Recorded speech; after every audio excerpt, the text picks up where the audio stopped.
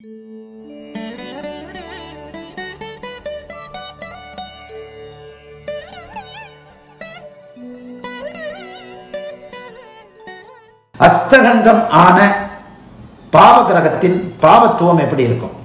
நல்ல கேள்வி, நுணுக்கமான பதில் சொல்லக்கூடிய கேள்வி. ரொம்ப மண்டகாயம் சில பேருக்கு இதை பற்றி. அஸ்தகங்கமான பாவ கிரகம், அதனுடைய பாவத்துவம் எப்படி இருக்கும்? செவ்வாய், உதாரணமாக செவ்வாய் பாவ கிரகம், சூரியனோட அஸ்தங்கம் ஆயிடுச்சு. அது தன்னுடைய 4ஆம் பார்வையால் லக்னாதிபதியை பார்த்தால் பாவத்துவம் குறையுமா?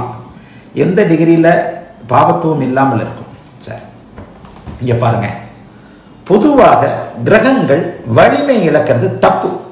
இப்போ ஒரு மிக நுணுக்கமான விஷயத்தை விளக்க போறேன். 9 கிரகங்கள்ல எந்த கிரகமுமே வலிமை இழக்கக்கூடாது. எல்லா கிரகங்களும் நமக்கு தேவை. 4 கிரகம் நல்லது செய்யக்கூடிய கிரகம், 4 கிரகம் தீயது செய்யக்கூடிய கிரகம், ஒரு கிரகம் நடுவராக செயல்பட்டு நல்லதையும் தீயதையும் செய்யும். அப்ப 9 கிரகங்களின் ஆதிக்கமும் நம்முடைய உடல்ல இருக்கு. 9 கிரகங்களுடைய ஆதிக்கமும் அந்த உடம்புல இருக்கு. இந்த 9 கிரகங்களின் கூட்டு கலவை தான் மனுஷன்.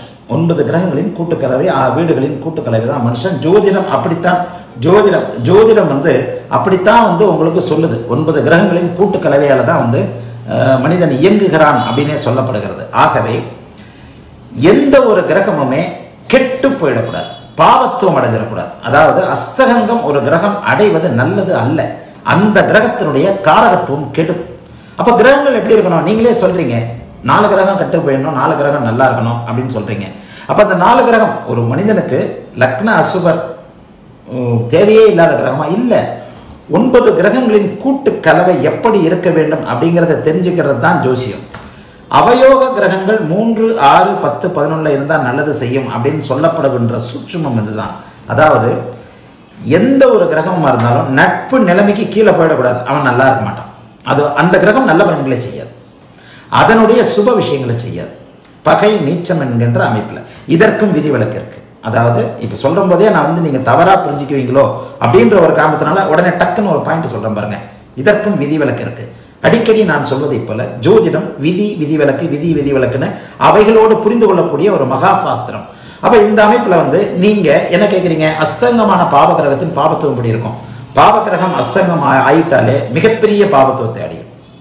அதாவது குடும்பம் கோயிலுக்கு போனால் அங்கே 2 குடும்பம் ஜிங்கு, ஒரு குடிகாரன், ஒரு பைத்தியக்காரன் தான் என்ன செய்யணுன்றது தெரியாம, அஸ்தங்கமான கிரகம் நீங்க சொல்றதுல ஒரு இது என்னன்னா, என்ன செய்வான் அப்படின்ற கணிக்க முடியாத நிலைமையில அந்த கிரகம் இருக்கும். அதாவது ஒரு செவ்வாய் அஸ்தங்கம் அடைஞ்சிருச்சுன்னா அதோடைய பலம் குறையுதா? இல்லை, அந்த பலம் கொடூரமானதாக மாறுகிறது. அதுதான் உண்மை. எந்த ஒரு கிரகமும் எவருக்கும் நட்பு நிலைமைக்கு கீழே போனால் அதோடைய பாவ விஷயங்களை செய்யும், சுப விஷயங்களை செய்யாது. 9 கிரகங்களும் நமக்கு தேவை. 4 கிரகங்கள் ஆட்சி உச்சம் என்ற நிலையில் இருக்க வேண்டும். நல்லா புரிஞ்சுக்கங்க, ஒரு ஜாதகத்துல 4 கிரகங்கள் ஆட்சி உச்சம் என்கின்ற ஒரு அருமையான நிலையில் இருக்க வேண்டும். மீதி 4 கிரகங்கள் நட்பு நிலையோடு இருக்க வேண்டும். பகை நீச்சம் போன்ற கிரகங்கள் இல்லாமல் இருப்பது நல்லது.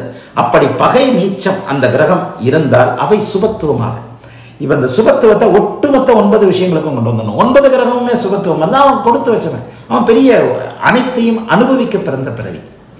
ஆக சுபத்துவம் பாவத்துவம். இன்னொன்னு, நீச்சமா இருந்தாலும் என்ன சுபத்துவம் வந்துடும், பகையா இருந்தாலும் என்ன சுபத்துவம் வந்தா நீச்சம் பகையை நான் சொல்றதே இல்லையே. நீங்கள் எளிமையாக புரிந்து கொள்வதற்கு சொல்லுகிறேன். அஸ்தகங்கம் எந்த கிரகமும் அடைவது தப்பு. சனி அஸ்தங்கம் அடைஞ்சிட்டாருன்னா ஆயுள் போச்சே, செவ்வாய் அஸ்தங்கம் ஆச்சா தைரியம் போச்சே. ஒரு மனிதனுக்கு தைரியம் அவசியமாக தேவையில்லையா? எந்த ஒரு கிரகம் அஸ்தங்கம் அடைகிறதோ அது தன்னுடைய காரகத்துவத்தை முழுமையாக தரும் தகுதியை இழக்கும்.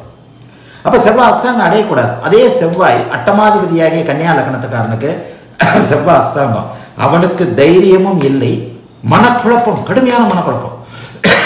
எப்ப செவ்வாய் அஸ்தமனம் போன்ற கடுமையான பாபத்துவ அமைப்புகளை அடைகிறாரோ அப்ப அவர் இன்னும் கூடுதலான பாபத்துவமாகி, இது ஒரு ரொம்ப முக்கியமான விஷயம், நல்லா புரிஞ்சுக்கங்க. ஜோதிடத்தில் கடுமையான சப்ஜெக்ட் இதெல்லாம். இந்த சப்ஜெக்டை புரிஞ்சுக்கிட்டாங்கன்னா தான் நீங்க அடுத்து டெக்னிக்கலா வெளியில போக முடியும். டெக்னிக்கலா இந்த சப்ஜெக்டை எப்போது புரிந்து கொள்கிறீர்களோ அப்போதுதான் நீங்கள் டெக்னிக்கலா ஒரு பலன் சொல்றதுக்கு முடியும். உதாரணமாக கன்னியா லக்னம், அந்த கன்னியா லக்னத்திற்கு 8ஆம் இடத்து செவ்வாய் அஸ்தங்கம் அடைந்து விட்டார். அவனுக்கு ஆயுளும் தைரியமும் குறைவுபடும் என்று அர்த்தம். அவர் பாவத்துவமா இருக்கிற நேரத்தில் இதே அமைப்புல அந்த செவ்வாய் குருவால் பார்க்கப்படுகிறார், சுபத்துவமாக இருக்கிறார் என்றால் இந்த பிரச்சனை இல்லை என்று அர்த்தம். அஸ்தமனம் ஆகக்கூடாது. அப்படி அஸ்தமனம் ஆயிடுச்சா அப்ப அதனுடைய காரகத்துவங்கள் அடிபடுது. அப்ப அந்த சுபத்துவம் ஆயிடுச்சா நேராகுது. திரும்ப திரும்ப ஜோதிடத்தில் வருவது என்னன்னா, ஒரு நேர் விதி வரும்போது அந்த நேர் விதியை விதிவிலக்காக கொள்ளுகின்ற இன்னொரு அமைப்பு ஏற்படும் போது அந்த அமைப்பு தான் ஃபைனல் பண்ணும். நீங்க கேட்ட மாதிரி நான் விதியாக சொல்லிக் கொடுப்பது, விதியா சொல்லிக் கொடுக்கணும் அப்படின்னு சொன்னா எந்த ஒரு கிரகமும், அது பாவ கிரகமா இருந்தாலும் அஸ்தமனம் அடையக்கூடாது. அப்படி அஸ்தமனம் அடைந்தால் என்ன நடக்கும்? அந்த கிரகத்துடைய காரகத்துவத்தை சூரியன் செய்வார். அந்த காரகத்துவத்தை தரும் இயல்பை அந்த பாவ கிரகம் சுப கிரகம் எதா இருந்தாலும் இழக்கும். அப்ப என்ன இழக்கும்? செவ்வாய் அஸ்தமனம் ஆயிட்டார், ஆயுள் குறைவுபடும். ஏன்னா கன்னியா லக்னத்திற்கு 8ஆம் இடத்து செவ்வாய் ஆயுளுக்கு அதிபதி. அப்ப அந்த ஆயுளுக்கு அதிபதியான ஆதிபத்தியத்தை அந்த கிரகம் இழக்கும். அவர் தைரியம், வீரியம், ஒரு மாதிரியான கோபம், எதையும் ரிஸ்க் எடுத்து செய்யக்கூடியது, தைரியமான ஒரு அமைப்பில் இருக்கக்கூடியது, அத்தனையும் அவர் எல்லாத்தையும் இழப்பாரே. குறிப்பாக இவை அனைத்தும் செவ்வாய் திசையில் நடக்கும். எப்போது நடக்கும்? செவ்வாய் திசையில் நடக்கும். ஆக எந்த ஒரு பாப கிரகமா இருந்தாலும் சுப கிரகமா இருந்தாலும் நட்பு நிலைமைக்கு கீழே இறங்குவது நல்லது அல்ல. அதனால்தான் நம்முடைய ஜோதிட மூல நூல்கள் என்ன சொல்லுச்சுன்னா, இந்த காரணத்துக்காக தான் அவயோக கிரகங்கள், அவர் லக்ன பாவராக இருக்கட்டும், இயற்கை பாவராக இருக்கட்டும், அவயோக கிரகங்கள் 3, 6, 10, 11 என்று சொல்லப்படக்கூடிய ஒரு அமைப்பில் அந்த அவயோக கிரகங்கள் நிச்சயமாக கெட்டு போகக்கூடாது. 3, 6, 10, 11 இருக்கலாம்னு சொல்லிச்சு. நான் அந்த விதியை இன்னும் கொஞ்சம் கீழே சுருக்கி 3, 6, 10, 11 என்பதில் நட்பு நிலையில் இருந்தால் மட்டுமே நல்ல பலன்கள். அந்த நட்பு நிலைமையை பார்த்தீங்கன்னா அது நல்ல சாரங்களில் உட்காந்துருக்கும். ஆகவே இன்னும் அடுத்து என்ன கேட்டீங்க, அது சூரியனோட 4ஆம் பார்வையா லக்னாதிபதியை பார்த்தால் பாவத்துவம் குறையுமா? கண்டிப்பாக குறையாது. லக்னாதிபதி பாவத்துவம் உடையவர். எப்போது ஒரு பாவத்துவம் உள்ள கிரகம், எப்போது ஒரு ரவுடி, நல்ல ரவுடி ஏற்கனவே ரவுடி பையன், அந்த ரவுடி பையன் ஒரு மாதிரியான மூட்ல இருக்கிறான், இன்னும் கொஞ்சம் ஒரு அரை பாட்டில் அடிச்சிட்டான், அப்புறம் அவனை போய் நல்லவன்னு சொல்ல முடியுமா? ஏற்கனவே அவன் ரவுடி பையன் ஒரு அரை பாட்டில் குடிச்சு வேற இருக்கிறான், அவன் கிட்ட போலாமா, கல்லெடுத்து அடிப்பானோ, கத்தியால குத்துவானோன்னு தெரியாது இல்லையா? அந்த நிலைமையில அந்த கிரகம் இருக்கும். ஆக ஒரு பாவத்துவம் உள்ள கிரகம் கூடுதலாக அஸ்தமனம் என்கின்ற பாவத்துவத்தை அடைந்து அது 4ஆம் பார்வையாக லக்னாதிபதியை பார்க்கும்போது லக்னாதிபதி சுத்தமாக அந்த திருப்பலம் என்று சொல்லப்படக்கூடிய பலத்தை இழப்பார். இதுதான் ஒரு ஜோதிட ரீதியிலான ஒரு உண்மை. ஆக அந்த பாவத்துவம் சுபத்துவத்தை, சரி, இந்த அஸ்தமனமான கிரகம் சுபத்துவம் அடைந்தால் அங்கே குருவோடு இணைந்தால், குருவின் பார்வை, அஸ்தமனமான கிரகத்திற்கு குரு சுக்கிர பார்வை இருக்கிறது மிகப்பெரிய யோகம். அப்படி இருந்த அஸ்தமனம் என்பது என்ன? அப்ப அஸ்தமனம் என்றது என்னன்னு அதை நான் நிறைய இடங்கள்ல விளக்கி இருக்கிறேன். சொன்னதையே திரும்ப திரும்ப நான் சொல்லிக் கொண்டு இருக்கக்கூடாது. சூரியனுக்கு, அதாவது மாபெரும் ஒளிக்கும் மாபெரும் இருளுக்கும் முன்பே செல்லும் அதிக ஒளியோடும் அதிக இருளோடும் இணையும் கிரகங்கள் தங்களுடைய சுயத்தன்மையை இழப்பார்கள் அப்படின்னு ஜோதிடம் எனும் தேவரகசியம் கட்டுரையில் எழுதியிருக்கிறேன் பாருங்க. அப்ப அந்த அதிக ஒளியோடு சூரியன், அதிக இருளோடு சனி ராகு இணையும் கிரகங்கள் சுயத்தன்மையை இழப்பார்கள். அவ்வளவுதான், ஒரே வார்த்தை. இதை பேசிக்கா மண்டையில ஏத்திக்கிட்டீங்கன்னா ஒரு கிரகம் தன்னுடைய சுயத்தன்மையை எப்போது இழக்கும்? அப்ப அந்த கிரகத்துடைய சுயத்தன்மை என்ன? புதனாக இருந்தால் புத்திசாலித்தனம், செவ்வாயாக இருந்தால் தைரியம் வீரியம், சனியாக இருந்தால் குதர்க்கம் நயவஞ்சகம் ஏமாற்றும் தன்மை, குருவாக இருந்தால் நல்லவன் நல்ல தன்மை அறிவாளி, சுக்கிரனாக இருந்தால் கலைஞன் அழகன், ஒரு சொகுசு வாழ்க்கை விரும்பவன், நல்லா சம்பாதிக்கிறவன், இப்படித்தான் நீங்க போயிடணும். சந்திரனாக இருந்தால் அந்த சந்திரனுக்குரிய அம்மா மாதா விஷயங்கள். ஆக அதிக ஒளியோடும் அதிக இருளோடும் இணையும் கிரகங்கள் சுயத்தன்மையை இழப்பார்கள் அப்படின்னு 2 வரியில முடிச்சேன். அதிக ஒளியோடு இணையும் கிரகம் அஸ்தங்கம், அதிக இருளோடு இணையும் கிரகம் கிரகணம். அவ்வளவுதான். இந்த ரெண்டுக்கும் கிட்டத்தட்ட மைனூட்டா தான் வித்தியாசம் வரும். இந்த ரெண்டுக்கும் நிவர்த்தி என்ன? இன்னொரு கிரகம் அதை பார்ப்பது, சுப கிரகம் பார்ப்பது. இப்ப அஸ்தமனமான செவ்வாய ஒரு வலுத்த பங்கமற்ற குரு, நல்ல அதிக ஒளித்திறனோடு இருக்கின்ற குரு அங்கே சூரியனையும் செவ்வாயையும் பார்த்துட்டாருன்னா அந்த 2 செவ்வாயோட அஸ்தமன தோஷம் முழுக்க விலகி விட்டது என்ற அர்த்தம். ஒரு சந்திர அதியோக அமைப்புல பௌர்ணமி சந்திரன் நேர் எதிரில் 7ஆம் இடத்துல அஸ்தமனமான செவ்வாயை பார்க்கிறான்னு வச்சுக்கோங்க, அவர் நிச்சயமா மருத்துவர், இன்ஜினியர் இந்த மாதிரி ஆயிடுவார். ஏன்னா அங்கே அஸ்தமன தோஷம் அங்கேயே வேலை செய்யாது. ஏன்னா அந்த அஸ்தமன தோஷத்துக்கு நிவர்த்தி, இதைத்தான் நான் அடிக்கடி விதிவிலக்குன்றேன். அப்ப அந்த நிவர்த்தி அமைப்புகள் அதிக ஒளியை, இன்னொரு சுப ஒளியை கொடுக்கக்கூடிய கிரகம் எப்போது அந்த அஸ்தமன கிரகத்தை பார்க்கிறதோ அப்போது மட்டுமே அங்கே பாவத்துவம் குறையும்.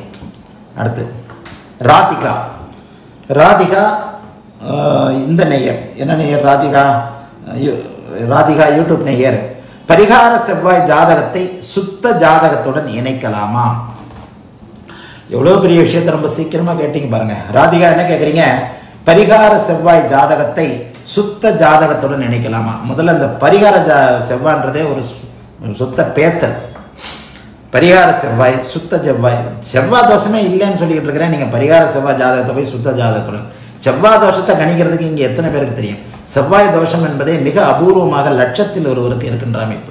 செவ்வாய் தோஷத்தை பற்றி எந்த ஒரு மூல நூலையே ஞானிகள் ரொம்ப பெரிய இதாக பயப்படுற அளவுக்கு செவ்வாய் தோஷம் இருந்தாலே, அதுவும் இடுகதிர் சூரியன் கூடி எங்கே இருந்தாலும் வாலிபன் தண்ணில் நம்ம அமங்கலை ஆவால், சூரியன் செவ்வாய் எங்கே இருந்தாலும் அவர் அமங்கலை ஆகி போயிடுவார். இந்த பரிகார செவ்வாய், சுத்த செவ்வாய் இதெல்லாம் வந்து சும்மா ஹம்பக். பரிகார செவ்வாய்னு சொல்கிற ஜோசியரே வெளியில் வந்துடுங்க. அவர் ஜோசியரே இல்லை, சுத்த ஜாதகம்னு சொல்கிற ஜோசியர். சில பேர் இந்த ஒரு ஸ்டைல்லாம் இருக்குது. இந்த ஜாதகத்தை போய் பார்த்தோன்னே பீட ஜாதகம் அப்படின்னு தூக்கி போட்டுருவார் ஜோசியர். அந்த ஜோசியரை தூக்கி போட்டு வெளியே வந்துடுங்க. அப்படிலாம் எதுவுமே இல்லை. அந்த பீடை ஜாதகம், இவன் வந்து ஒன்றுமே லாயக்காக மாட்டான், இப்படிலாம் கிடையவே கிடையாது. தரித்திர ஜாதகம். என் வாழ்க்கையில் இந்த மாதிரி ஒரு மோசமான ஜாதகத்தை பார்த்ததே இல்லை. அப்படியே ஒரே ஒரு வார்த்தை, என் வாழ்க்கையில் இந்த மாதிரி ஒரு மோசமான ஜோசியரை பார்த்ததே இல்லை. அப்படியே வெளியில் வந்துக்கிட்டே இருங்க, அவ்வளோதான். That's all. இந்த பரிகார செவ்வாய், சுத்த ஜாதகம் இதெல்லாம் சும்மா. செவ்வாயை எப்படி நீங்கள் கணிக்கிறது? இந்த இப்போ கூட இதுக்கு முந்தின கேள்வியில் அதை தான் நான் சொல்லியிருக்கிறேன். அது அஸ்தமனமான செவ்வாய், 2 செவ்வாய், 7 செவ்வாய், 2, 4, 7, 8, 12 இருக்கிற செவ்வாய். இது அதெல்லாம் ஆய்வுபூர்வமாக கவனிச்சோம்னா ஒரு செவ்வாய் தோஷமே இல்லாத ஜாதகம், ஒரு செவ்வாய் தோஷமுள்ள ஜாதகத்தோடு இணைந்து நல்லா இருக்கிறாங்க. 90 வயசு வரைக்கும் வாழ்ந்துருக்கிறாங்க. ஏகப்பட்ட அவங்களால ஒரு 100 உயிர்கள் பிறந்திருக்கின்றன. அவங்களே ஒரு 12-15 பிள்ளை பெற்றிருக்கிறாங்க. அந்த 10-12 பிள்ளைகள் சேர்ந்து கிட்டத்தட்ட 150 குடும்ப உறுப்பினர்களாகி நடுவில் உட்காந்து முழுக்க செவ்வாய் தோஷம்ல இருந்த தாத்தா பாட்டி போட்டாலாம் இருக்கு. அதெல்லாம் பார்த்துருக்குறேன். ஆக இந்த செவ்வாய் தோஷம், பரிகார செவ்வாய், அந்த செவ்வாய், இந்த செவ்வாய்ன்றதெல்லாம் அந்த செவ்வாய் எந்த இடத்துல எப்படி இருக்குன்றத சுபத்துவ பாபத்துவ சூட்சுமோட அமைப்புகளோடு ஓரளவிற்கு நல்ல விதத்தோடு கணிக்க தெரிந்த ஒரு ஜோதிடர் நிச்சயமாக செவ்வாய் தோஷம் சொல்லவே மாட்டார். என்னிடம் வரும் வாடிக்கையாளர்களுக்கு நான் அந்த நாகதோஷம் செவ்வாய் தோஷத்தை சொன்னதே இல்லை. என்னைக்காவது நான் கேள்வி பதில் செவ்வாய் தோஷம் சொல்லியிருக்கேன்னா பார்த்தீங்களா? செவ்வாய் அந்த இடத்துல இருந்தால் சில நேரங்களில் பாதிப்பாரே தவிர இவருக்கு இவர் இணைக்கலாம். 2ல் செவ்வாய் இருந்தால் 2ல் தான் செவ்வாய். அதில் அந்த 2ல் செவ்வாய் பரிகார செவ்வாய், இன்னொன்று பரிகாரம் இல்லாத செவ்வாய், இப்படிலாம் வந்து சும்மா. ஆக அந்த பரிகார செவ்வாய் சுத்த ஜாதகம். சுத்த ஜாதகம்னா நான் 7, 8ஆம் இடங்களை சுத்தம்னு சொல்கிறீங்களா? அப்போ அந்த 7, 8ஆம் இடங்களில் செவ்வாய் இல்லாமலேயே 7ஆம் இடத்தையும் 8ஆம் இடத்தையோ பார்த்து, அல்லது செவ்வாய் சனி வேற எங்கேயோ இருந்து பார்வை பலன் பெற்றிருந்தால் அது சுத்த ஜாதகம்னு சொல்ல முடியாது. சில பேர் என்ன சொல்லுவாங்க, 7, 8 சுத்தமாக இருக்கணும். அதாவது சுத்தம்ன்றதுக்கு அர்த்தம் என்னன்னா, அந்த 7, 8ல் கிரகங்கள் இருக்கக்கூடாது. ஒரு நிலையில பார்க்க போனா பார்க்கும் கிரகம் அந்த வீட்டில் இருக்கிறதான் அர்த்தம். ஒரு பாவ கிரகம் இப்போ வந்து லக்னத்திலிருந்து சனி 7ஆம் இடத்தை பார்க்கிறார் அப்படின்னா அவர் சனி 7ஆம் இடத்தை கெடுத்து விட்டார்னு அர்த்தம். அவர் பாவத்துவமாகி அவருக்கு பிடிக்காத வீடுகளில் உட்கார்ந்து அவர் வந்து குருவின் தொடர்போ சுக்கிரனின் தொடர்போ இல்லாமல் இருக்கின்ற நிலைமையில் அவருடைய பார்வை 7ஆம் இடத்திற்கு மிகப்பெரிய கெடுதல்களை செய்யும்னு அர்த்தம். ஆக இப்போ இதே மாதிரியா ஒரு லக்ன அசுபராகி, செவ்வாய் அசுபராகி ஒரு ராகுவோடு இணைந்து அவர் வந்து 7ஆம் இடத்தையோ 8ஆம் இடத்தையோ பார்க்கிறார், 2ஆம் இடத்தையோ பார்க்கிறார். கடுமையான கெடுபலன்கள் அந்த செவ்வாயின் பார்வையால் கிடைக்கும்னு அர்த்தம். அவர் எங்கே இருந்தால் என்ன? ஆக அந்த 2, 7, 8 சுத்தம்ன்றதே பார்வை திறனையும் கூட சேர்த்து கணிக்கப்பட வேண்டியது. இங்கே எல்லாரும் நீங்கள் என்ன நினைக்கிறீங்க? 2ஆம் இடத்துல கிரகம் இல்லை, 7ஆம் இடத்துல கிரகம் இல்லை, 8ஆம் இடத்துல கிரகம் இல்லை, இது சுத்த ஜாதகம். அங்கேயே பலம் தடுமாறும். ஜோதிடம்ன்றது ஒரு மகா நுணுக்கமான ஒரு விஷயம். ஒரு ஜாதகத்தை கையில் எடுத்துட்டீங்கன்னா எல்லாவற்றிலும் அனைத்திலும் இப்படி இருக்குது, இப்படி இருக்குது, இப்படி இருக்குன்றதை கால்குலேட் பண்ணிட்டு தான் நீங்கள் வரணும். அதை விட இப்போ ஜோதிடம் ரொம்ப சுருக்கமாயிடுச்சு. 2ல் வந்து செவ்வாய் இருக்கா, இன்னொரு 2ல் இருக்க செவ்வாய் ஜாதகம், 2ல் ராகு இருக்கா, நாகதோஷம், 2ல் நாகு இருக்கா, அதே மாதிரி சேர்த்துரு தொந்தரவே கிடையாது. பாருங்க, எல்லாரும் ஜோசியர் ஆயிடலாம். கணக்கு போட தெரிஞ்சால் மட்டும் போதும். 2ஆம் நம்பர், 7ஆம் நம்பர், 8ஆம் நம்பர்னு என்ன தெரிந்து, ராகு கேதுக்கள்னு எழுத தெரிந்து, செவ்வாய்னு உணர தெரிந்தாலே போதும். நீங்கள் வந்து பரிகார செவ்வாய் தோஷத்தை சொல்லிவிடலாம், செவ்வாய் தோஷத்தை சொல்லிவிடலாம், நாகதோஷத்தை சொல்லிவிடலாம். இதுதான் அமைப்பு. இதெல்லாம் வந்து ஜோதிடம் ஒன்றுமே தெரியாதவர்களுக்கானது. நல்ல ஜோதிடம் அப்படிங்கிறது ஆய்வு மனப்பான்மையோட நல்லா பார்த்துட்டிங்கன்னா எந்த ஒரு நிலையிலும் அந்த செவ்வாய் தோஷம்லாம் யாரையுமே பாதிக்கலை. நம்முடைய தாத்தா பாட்டிகள் செவ்வாய் தோஷத்தோடு வாழ்ந்து நம்மளையெல்லாம் பேரம் பேத்திங்களா பெற்று நல்ல விதமாக இருந்துட்டு போயிருக்கிறாங்க. அதனால் ஜோதிடத்தை இப்படி ஒரு சின்ன கூட்டுக்குள்ளே அடைச்சிடாதீங்க. இப்படி ஒரு சின்ன கூட்டுக்குள்ளே அடைச்சி இந்த மாதிரி வந்து செவ்வாய் தோஷம், இந்த பரிகார செவ்வாய், இதுக்காகத்தான் நான் அந்த கேள்வியை பதிலளிக்கிறதுக்கே தேர்ந்தெடுத்தேன். செவ்வாய் சுத்த ஜாதகம், பரிகார செவ்வாய் சுத்த ஜாதகம்ன்ற டாப்பிக்கே தயவு செய்து முகநூலாக இருக்கட்டும், பிரீமியம் மீடியமாக இருக்கட்டும், இந்த மாதிரி பழமையான ஜோதிடர் பிழைப்பதற்கு வழியை சொல்லுகின்ற, பரிகாரம் சொல்லி ஜோதிடர் பிழைப்பதற்கு வழியை சொல்லுகின்ற கேள்விகளை தயவு செய்து நம்ம இதில் கொண்டே வந்துடாதீங்க. அதுவல்ல ஜோதிடம். அதை தாண்டி உங்களை ஜோதிடத்திற்கு உங்கள் ஜோதிடத்தை உங்களுக்கு உங்ககிட்ட கொண்டு போகிறதுக்கான சில முயற்சிகளை நான் இருக்கிறேன். ஆக நான் அதை தாண்டி நீங்கள் வந்து இந்த ஜோதிடத்தை கற்றுக் கொடுக்கின்ற ஒரு முயற்சிகளில் இருக்கின்ற ஒரு எளிய ஜோதிடனாகிய என்னிடம் வந்து இந்த பரிகார செவ்வாய் அந்த செவ்வாய் இந்த செவ்வாய்ன்றதை நிச்சயமாக கொண்டு வரவே வேண்டாம். அடுத்து மீ சரவணன், எம்இ சரவணன், இன்னும் ஒன்றும் கேட்டுறேன். கமெண்ட் கொடுக்குறவங்க தயவுசெய்து தமிழ்லேயே கொடுங்க. அந்த இங்கிலீஷில் அதில் கொடுக்கறது எனக்கு ஆங்கிலமே தெரியாது. ஆங்கிலம் வந்து நான் தடுமாறுவேன். இங்கிலீஷில் கொடுக்குறத வாசிக்கிறதுக்குள்ளே இதாகும். நல்ல கேள்விகளை வாசிக்கணுமேனு இல்லைன்னா சில நேரத்தில் அந்த வாசிக்க சோம்பல் பட்டே கேள்விகளை தவிர்த்துருவேன். அது உங்களுக்கு தான் நஷ்டம். நீங்கள் நல்ல கேள்வி கேட்டிருப்பீங்க, ஆனால் தங்கிலீஷில் டைப் படிச்சிருப்பீங்க. அதை படிக்கிறதுக்குள்ளே அது ஒரு மாதிரி ஆகிடும். தமிழில் கேட்டிங்கன்னா கடகடன் படிச்சுட்டு நல்ல கேள்வியாக இருந்தால் உண்மையிலே கண்டிப்பாக பதில் தருவேன். எம்ஏ சரவணன், ஐயா, சந்திர கேந்திரத்தில் புதன் இருந்தால் ஜோதிடம் வரும் என்று சொல்கிறீர்கள். அப்போ சந்திர அதியோகம் பௌர்ணமி சந்திரனுக்கு 8 புதன் இருந்தால், அதுவும் நீச்ச பங்க புதன், குரு வீனஸ் 9ஆம் பார்வை இருக்கும் நீச்ச புதன் எந்த அமைப்பு இருந்தால் ஜோதிடம் வருமா என்ற சந்திர அதியோகம் சந்திரனுக்கு 7ஆம் பார்வை, சந்திரனுக்கு 7ஆம் பார்வை, 6ஆம் பார்வை, 8ஆம் பார்வை சொல்லுங்கள். இந்த பாருங்க, சந்திர அதியோகத்தை நீங்க தவறா புரிஞ்சுக்கிறீங்க. சந்திரனுக்கு 7ஆம் பார்வை 8ஆம் பார்வை இருக்குன்னு நான் சொல்லவே இல்லை. மூல நூல்களே இப்படி இல்லை. சந்திர அதியோகம்ன்றது ஒரு அற்புதமான விஷயம். நான் வந்து ஆயிரக்கணக்கான யோகங்கள் இருக்கின்றன. 244 யோகங்கள் மிக பிரதானமாக சொல்லப்படுகின்றன. 244, அதுலேயே வேற அகண்ட சாம்ராஜ்ய யோகம், அந்த யோகம், இந்த யோகம், எந்த யோகத்தையும் நான் ஒரு கிண்டலா கூட வந்து ஜோதிடம் தேவரகசியம் கட்டுரைகள் எழுதியிருந்தேன். அமலா யோகம், கமலா யோகம், புஷ்பு யோகம், சிம்ரன் யோகம், இதெல்லாம் தூக்கி போட்டு வந்தால் தான் அவனுக்கு ஜோசியம் தெரியும். யோகங்களை கணிக்க ஆரம்பித்தீர்களே ஆனால் நீங்கள் ஜோதிடத்தை கற்றுக்கொள்ளவே முடியாது. என்கிட்ட வர நேரடியான வாடிக்கையாளர்கள் கூட எனக்கு அந்த ராஜயோகம் இந்த ராஜயோகம் அப்படி தூக்கி மூடி வச்சிருவேன். எந்த யோகமும் உங்களுக்கு கிடையாதுங்க. யோகங்கள் என்பது மிகச் சிலருக்கு மட்டுமே. 10 லட்சத்தில் ஒருவனுக்கு, லட்சத்தில் ஒருவனுக்கு, கோடியில் ஒருவனுக்கு. மோடிக்கு யோகம் இருக்குன்னா ஆமாம், அவர் தான் ராஜயோகத்தைக்காரர், அவர் தான் ராஜாவாக இருக்கிறார். அவருக்கு கீழே வந்து 100 கோடி மக்களுக்கு தலைவனாக இருக்கிறார். இந்த நாட்டில் விரல் விட்டு எண்ணக்கூடிய 10 நபர்களுக்குள்ள ஒருவர் நம்முடைய பிரதமர். அவருக்கு அந்த ராஜயோகம் இருந்தே தீரும். இருக்கு. அவருடைய ஜாதகம் என்னன்றது அது அப்புறம். அவருக்கு கீழே இருக்கின்ற அவருடைய துணை மந்திரிகள், அந்த அமைப்புகளில் அதற்கேற்ற போல ராஜயோகங்கள் இருக்கும். தமிழ்நாட்டை எடுத்துக்கிட்டிங்கன்னா இன்றைக்கு எடப்பாடிக்கும் ஒரு ராஜயோகம் தான்.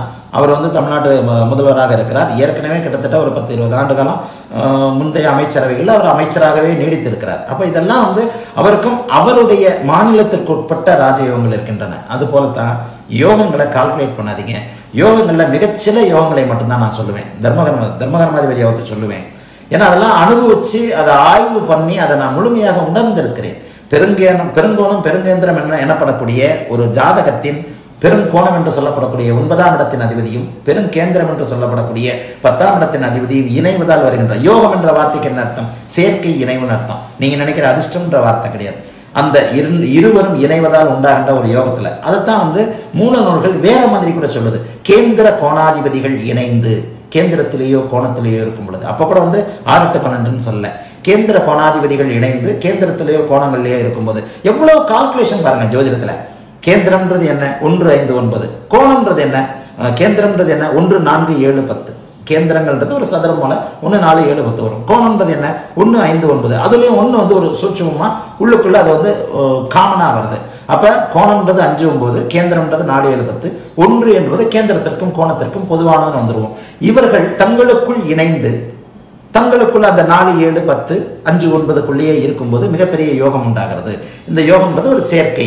அப்ப இதுல வந்து பெரிய நம்பர் என்ன? 9-10. அப்ப ஒரு கோணாதிபதியும் பெருங்கேந்திராதிபதியும் இணைந்தோ பரிவர்த்தனை பெற்றோ தங்களுக்குள்ளோ ஏதோ ஒரு அமைப்புல இருக்கும் பொழுது இந்த யோகம் உண்டாகிறது. அப்படின்றதுனால தர்மகர்மாதிபதி யோகம் நிறைய பேர் ஜாதகங்கள்ல சமீபத்தில் எழுதின விஐபிங்கள் ஜாதகத்துல அந்த அமைப்பு இருக்கிறத நான் நிரூபிச்சேன். ரெண்டாவதாக இந்த தர்மகர்மாதிபதி யோகத்தை சொல்லுவேன். பஞ்ச மகா புருஷ யோகங்கள்னு ஒரு யோகங்கள் சொல்லப்பட்டன. அதை கூட ஞானிகள் ராஜயோகம்னு சொல்லலை. நீச்சபங்க ராஜயோகத்தை கூட ராஜயோகம்னு சொன்ன ஞானிகள் பஞ்சமகா புருஷ யோகங்கள்ன்றத சில விஷயங்களை சொன்னாங்க. அந்த பஞ்சமகா புருஷ யோகம்னு எடுத்துக்கிட்டிங்கன்னா 5 விதமான பஞ்சபூத கிரகங்கள், குரு சந்திரன் 4 கிரகங்களை தவிர்த்து, ஒளி கிரகங்களான சூரியன் சந்திரனையும் இருள் கிரகங்களான ராகு கேதுகளையும் தவிர்த்து, செவ்வாய் சனி சுக்கிரன் புதன் சுக்கிரன் புதன் போன்ற குரு போன்ற கிரகங்கள், அந்த 5 கிரகங்கள் கேந்திரங்கள்ல அமர்ற சில விஷயங்களை வந்து பஞ்ச மகா புருஷ யோகங்கள். அதுல கூட வார்த்தை வித்தியாசம் பாருங்க. பஞ்சராஜ யோகங்கள்னு சொல்லல, பஞ்ச மகா புருஷ யோகங்கள். அரசன் என்பவன் வேறு, மகாபுருஷன் என்பவன் வேறு. எவ்வளவு அழகா வந்து அந்த காலத்துல எல்லாத்தையுமே பிரிச்சு சொல்லியிருக்கிறாங்க. நான் தான் அதை ஜோதிடம் தேவரகசியம் கட்டுரையில் சொன்னேன். ஒரு எழுத்தையோ ஒரு வார்த்தையோ கூட அனர்த்தம் தருகின்ற அமைப்புல ஒரு எழுத்தை கூட தவறாக ஞானிகள் சொல்லவில்லை. ஒரு வார்த்தையை கூட தவறான அர்த்தம் தோன்றும் விஷயத்துல ஞானிகள் சொல்லவில்லை அப்படின்னு நான் சொன்னது இந்த மாதிரியான சில நுணுக்கமான யோக விஷயங்கள்ல தான். விபரீத ராஜயோகம்னு சொல்லுவாங்க, நீச்சபங்க ராஜயோகம்னு சொல்லுவாங்க. ஏன் பஞ்சமகா புருஷ ராஜயோகம்னு சொல்லல, அதே பஞ்சமகா புருஷ யோகங்கள்னு நிறுத்திட்டாங்க. அந்த பஞ்சமகா புருஷ யோகங்கள் என்பவை ஒருவனை அரசனாக்குவே வரல, ஒரு துறையில் சிறந்தவனாக்குறது. ஒரு கக்கூஸ் கழுவுறனா இருந்தா கூட அவன் சனி வளர்த்தால் அந்த கக்கூஸ் கழுவுறதுல பெரிய நல்ல விதமா பேர் எடுத்து கழுவுவான், அவ்வளவுதான். குரு வளர்த்தால் ஒரு மந்திரியாக இருப்பான். சூரியன் வளர்த்தால் அவன் அந்த அரச தலைமை தகுதிக்கு ஏற்ற மாதிரி இருப்பான். அந்த தத்தம் துறைகளில் மகாபுருஷனாக, தத்தம் துறைகளில் மேம்பட்டவனாக ஒருவனை இருக்க வைக்கின்ற விஷயங்கள் பஞ்சமகாபுருஷ யோகங்கள்னு சொல்லப்பட்டன. அந்த யோகங்களும் தர்மகர்மாதிபதி யோகமும் சந்திர அதியோகத்தை நான் வந்து மிக நுணுக்கமாக விவரிச்சிருக்கிறேன். சந்திர அதியோகம் என்றது அப்படிங்கிறது என்ன? சந்திரன் நமக்கெல்லாம் தாய் போன்ற ஒரு கிரகம். அந்த தாய் போன்ற ஒரு கிரகம் பகலில் சூரியனும் இரவில் சந்திரனும் நமக்கு ஒளி தருகிறது. அப்ப இந்த 2 ஒளியும் கலக்கிறதுனால தான் பூமியில உயிர்கள் ஜனிச்சன. நம்ம இருக்கிறோம். ஒரு ஒளி கலப்பினால் பிறந்த உயிர்களாகிய நம்மை சுப ஒளி கிரகங்களே வழி நடத்துகின்றன அல்லது இயக்குகின்றன அப்படின்றதான் ஜோதிடம். அப்ப அந்த சந்திரன் வலுத்த நிலைமையில, சந்திரன் ஒளியோடு வலுத்தன என்ன?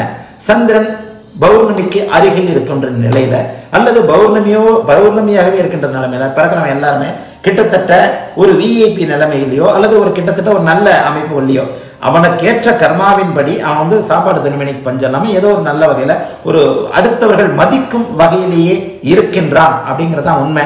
அந்த சந்திரனுக்கு 6, 7, 8ல சுப கிரகங்கள் இருக்கும் பொழுது சந்திரனே சுபகிரகமாக இருக்கிறார். மொத்தம் 4 சுபகிரகங்கள் சொல்லப்படுகின்றன. குரு, சுக்கிரன், வளர்பிறை சந்திரன், தனித்த புதன். இந்த 4ல் வளர்பிறை சந்திரனாகி அவர் அல்லது வளர்பிறையின் உச்ச நிலையாகிய பௌர்ணமியாகி அவருக்கு எதிரே கீழே புதன், சுக்கிரன், குரு போன்ற இவர்கள் வந்து அவருக்கு கீழே இருக்கும் பொழுது ஒரு விதமான யோகம் உண்டாகிறது. சரி, அப்ப அந்த முழு ஒளித்திறனோடு இருக்கின்ற அந்த சந்திரன் வந்து அவருடைய நேர் ஒளி 7ஆம் இடத்துல விழுகும். அந்த ஒளியின் சிதறல்கள் 6, 8ல விழுகுன்றதுதான் சந்திர அதியோகத்துடைய தாத்பரியம். அதை பார்வைன்னு நான் சொல்ல மாட்டேன், நீங்க தப்பா கேட்குறீங்க. சந்திர அதியோகத்துல 6 சந்திரனுக்கு 6, 8ஆம் பார்வைன்னு சொல்றீங்க. சந்திர அதியோகத்துல 6, 8 பார்வை கிடையாது. 6, 8ஆம் இடங்கள்ல அந்த ஒளி சிதறல் விழுமே தவிர அதை பார்வைன்னு சொல்ல முடியாது. அது வந்து ஒரு நங்கூரம் போன்ற ஒரு அமைப்புல வரும். அதை வந்து நீங்க உணர்ந்து பார்த்தால் புரியும். சந்திர அதியோகம்ன்றது மிகச்சிறப்பான ஒரு யோகம். அந்த மிகச்சிறப்பான அதே மாதிரி இந்த சதுர்கேந்திர யோகத்தை கூட சொல்லுவேன். சில முக்கியமான யோகங்களை மட்டும் நான் அடிக்கடி சொல்வதுண்டு. அந்த முக்கியமான யோகத்துல தர்மகர்மாதிபதி யோகம், பஞ்சமகாபுருஷ யோகம், இந்த சந்திர அதியோகம் போன்றவைகள் உண்டு. சந்திர அதியோகத்திலாம் வந்து கணக்கெடுத்து அந்த ஜாதகங்கள்லாம் பாருங்க. அதை வந்து நீங்க இந்த கேந்திர கோணம் 6, 8 இது 6, 8, 12 அடிவிட்டு போயிடும். சந்திரனுக்கு எதிரிலேயோ குருவிற்கு எதிரிலேயோ ஒரு ஜாதகத்தில் வளர்பிறை சந்திரன் அனைத்து கிரகங்களோடும் தொடர்பு கொண்டு, வலுத்த குரு அனைத்து கிரகங்களும் தொடர்பு கொண்டு இருக்கும்போது அவன் கொடுத்து வச்சவனா இருப்பான். இதுதான் கண்டிப்பாக ஜோதிடம் பற்றிய ஒரு புரிதலுக்கு, ஒரு ஞானத்திற்கு உங்களை கொண்டு போகக்கூடிய ஒரு அமைப்பு. ஆகவே சந்திர அதியோகத்துல இது கிடையாது, பார்வை கிடையாது. அந்த பார்வைக்கு பதிலாக சில விஷயங்கள் சொல்லப்பட்டிருக்கு. அந்த சந்திர அதியோகத்தை நீங்க இப்படிதான் புரிஞ்சுக்கணும்.